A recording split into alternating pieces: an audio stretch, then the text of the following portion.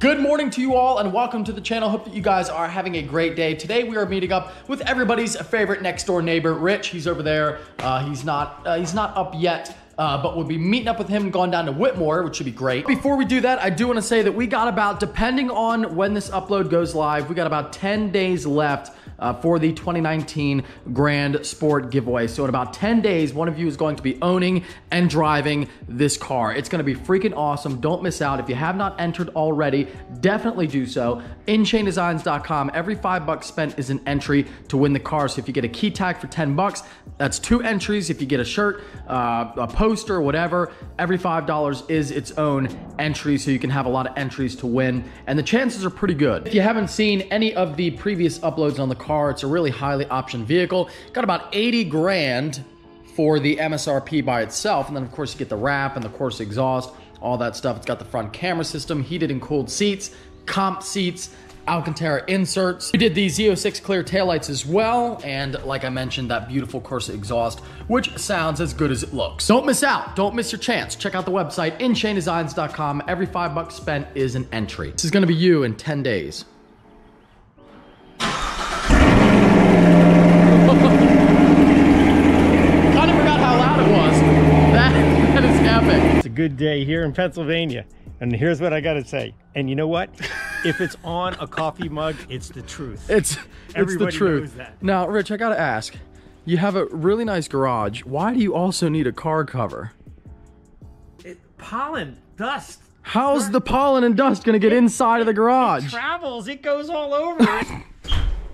Hey, nice poster. Here's the way you take the covers off. Here it goes. You take this off like this, and you fold it so that you've got it workable to the center, like that. Watch, I'll show you this. You always roll it from the front, and here's why. I'll show you.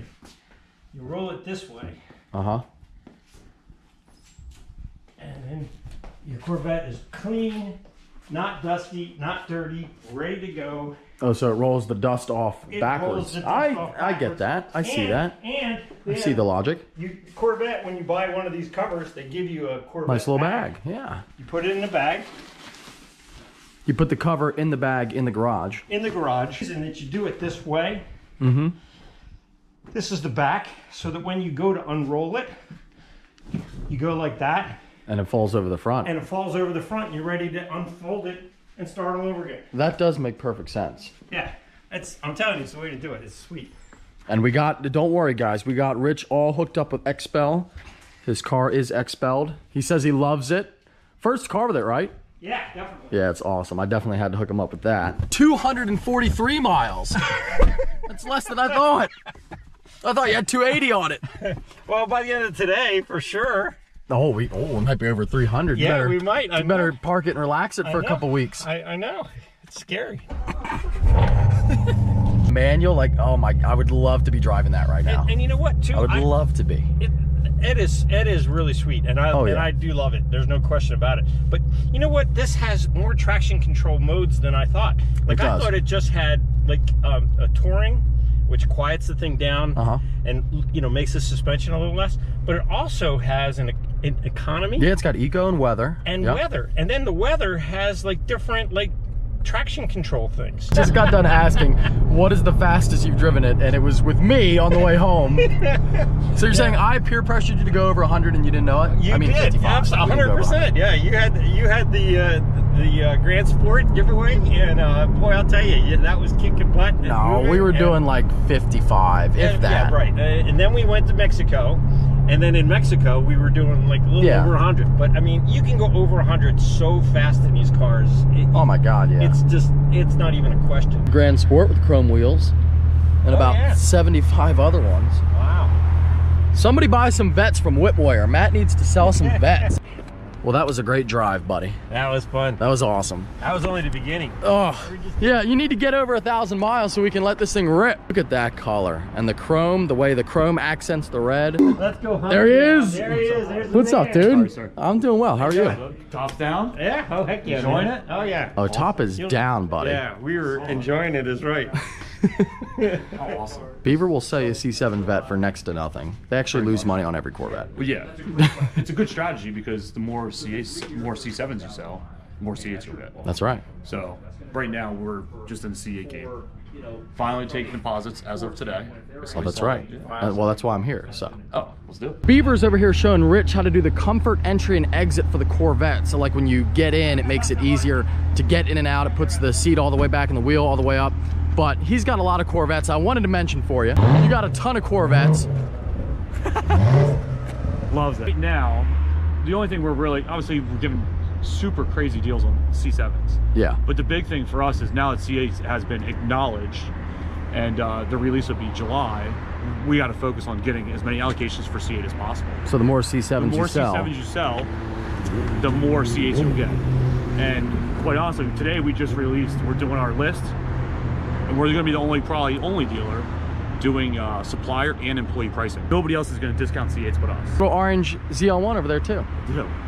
Somebody should buy that. That's a cool color on that car. We're giving that away too. This will be a nice daily for me. Yeah. I appreciate it. And it's tinted.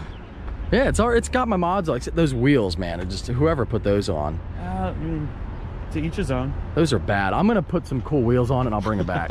Okay. No, I'm gonna buy some. I can use this truck to buy kayaks. Are you? Maybe I will. You gotta promise me.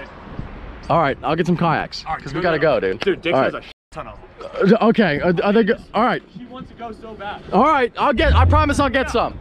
And you're doing employee pricing and supplier pricing on C8s, right? Pre-purchase only. Pre-purchase. Pre-purchase. Got it. Only, employee, supplier. Got it. And you're taking deposits as of today. Today, $1,000. Give me a call. Got it. All right, I gotta go. All right, see you, buddy. So you heard what the man said. Beaver is doing deposits on the C8 Corvette right now. If you want one, check out Whitmore, give them a call. They'll take care of you. And they're honoring employee pricing and supplier pricing on the C8, which is another reason why I was here. You already know I put down a deposit on the C8. So if you want a C8 Corvette, you want to be on the list to get one first, check them out. Like I said, just give them a call. I'll put a link down below. The C8 is going to be a really, really hot car, as you would expect. And we want to blow it up at Whitmore. We want to be the #1, not we, but Beaver, and hopefully with my help, we want to make Whitmore the #1 C8 Corvette seller. Right, so if you watched last night's upload, you'll know that I had to quit on the BLAZER teardown because Steve needed my help. What else is new? A Ford breaking down. But here's how far I got.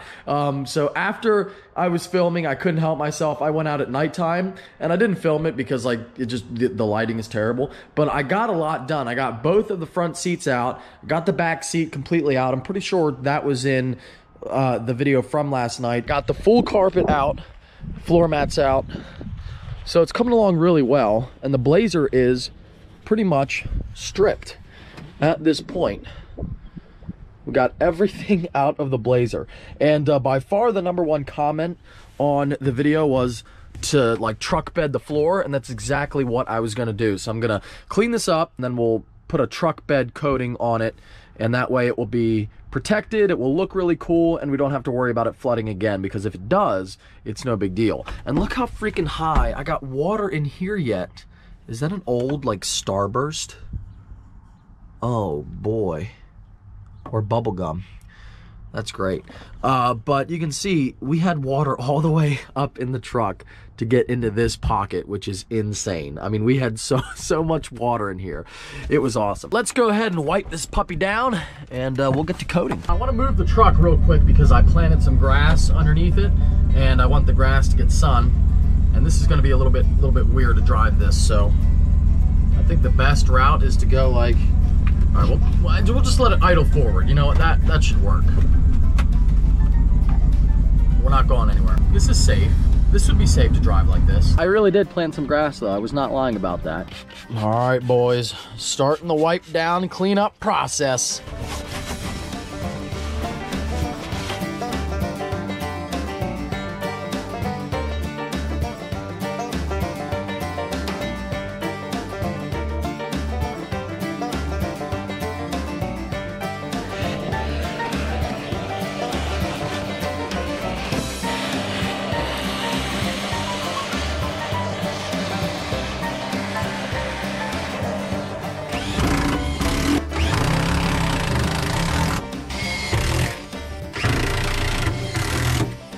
I was debating on whether or not I wanted to put all the bolts back in, and I wasn't gonna do it, but then I thought, and this might sound kind of stupid, but I figured, you know what, why not? You know, I have the bolts, I might as well use them. But I thought, you know, maybe for like carbon monoxide purposes, I should just have no leaks because my exhaust is like right down there. So I figured I might as well use them. Maybe that's stupid, but whatever. Truck bed coating is going on. I'm really excited to see how this is gonna look. Not the best prep job in the world. I didn't even sand it, which I was going to, but then I was like, you know what? That's a lot of work. Let's just dive right on in. Ooh, that looks nice. Ooh, very nice.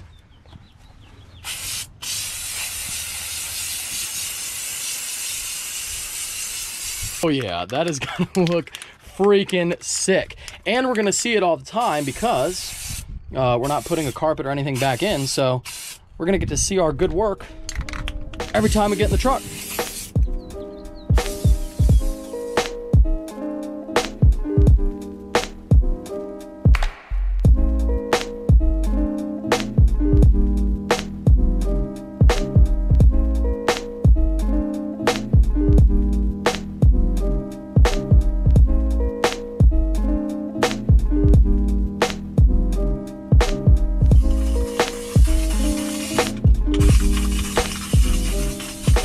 One can down, and I have to say, this is going really, really well. Like, I'm not sure if it's gonna look that great on camera, but I mean, it looks really, really good. It looks freaking badass, and it's definitely gonna protect the truck. Now, the cool thing is, to me, if you did this carefully, you could do this on like a new truck and one that you really cared about. You know, I'm just kind of like going crazy with it. I just rip stuff out, break stuff. But you could do this on a newer truck, and you could make the floor basically invincible. Just got done spraying the back, and here you can pretty much see the finished product. I think it looks really, really good. And again, like, please keep in mind, I really was not trying very hard for this project. I pretty much just got in and sprayed. But wow, you could really make this look incredible if you took your time.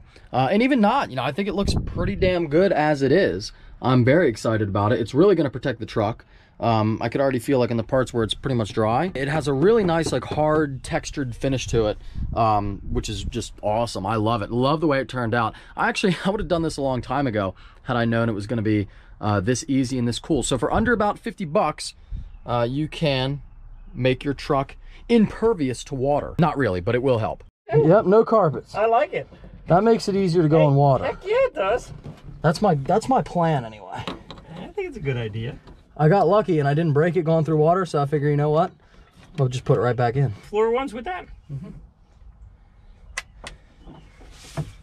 If you believe in yourself, anything's possible. This is true. Look at that. Sure can. Beautiful BLAZER operation there. There you go. I lost my impact underneath this. You're not supposed to do that. Jesus. I feel like it's much harder to lift than it was before. You were younger then. Did I have the other bolt? Did I give it to you? No, you didn't give it to me. I don't know what God, now what I thought that was it right there. Yeah, that's it. I'm looking over, I'm thinking like, dude, what are you doing with that seat? Yes! Yes! The rear seat has been taken out. I told you, like, call me when you're doing something crazy like that. No, I don't want to get you involved in this. Oh, man, that's a big deal. Nobody wants to be involved in this project. Everybody wants you to create an Instagram for your Corvette. Yeah. You need an Instagram. That ain't happening. Why? Yeah. We'll take it one day at a time. Yeah, Rich is a great guy. Always comes over to help. I never ask for help because I'm not that type of person. Like, I never ask for help. A lot of guys don't. Most guys usually try to, like, no matter how hard it is, they try to do it themselves. But he always comes over and helps me out. So we got the bench seat back in. I wasn't gonna do it, and then I was like, you know what? Why not put it back in? You never know when you might need the back seat. And having it folded forward pushes my seat into the right position. If you guys haven't been with the channel for a while, if you haven't been with this build from the start, my seat, my driver's seat, is totally broken. Now I ripped the electrical parts out because who cares? It doesn't matter anymore anyway. But this doesn't adjust, and the motor, and I looked at it, I tried to figure out, but I don't want to take it apart for fear of it not going together, and then I don't have a seat at all because it's really, like, really rusty and jacked up and like all bent. I don't know what happened to it. But this seat is stuck in a position that's too far away from the pedals for me, and 2 leaned back. It's actually, I shouldn't say that. It's not too far from the pedals. The seat back is too far back. Like, it's way too reclined. It's like I'm half laying down when I'm driving. So if I fold, and I couldn't figure out how to like put it back, I can't manually do it because it's, whatever happened with the electronics, it's stuck where it is. So with the seat, the back seat, I can fold that forward, and that pushes the back of that seat. It forces it to be in the right position. So when I started thinking about it, I just said, you know what, I'll take 10 minutes and put the seats back in. Done deal. All right, guys, so it is the next morning, and the Blazer is all done. I'm happy to report it looks really good, and I'm pretty damn excited about it. Look at that. So the whole floor is coated. Got a really nice textured feel to it. Feels solid, feels good. I even put the floor mats back in. The bench seat is in, and we have a nice little truck bed in the back. So this is, again, definitely something I would recommend, and a pretty cool mod for the Blazer. Now, don't forget, we only got about 10 days left for the 2019 Grand Sport giveaway. So if you haven't checked out the website, definitely do so, inchaindesigns.com. Every $5 spent is an entry. And yes, in this upload, besides all the Blazer stuff, I did put a deposit down on a C8 Corvette. Very exciting. I don't really know anything about the car yet. Nobody does. The official like reveal, where it's going to be shown without camouflage, and we should get some details on it, is in July 18th. But either way, you know, I'm a Corvette guy. I got to at least get one and try it out. Hope you guys enjoyed this upload. If you did, don't forget to give it a thumbs up. Thank you for watching. Take care and have a great night.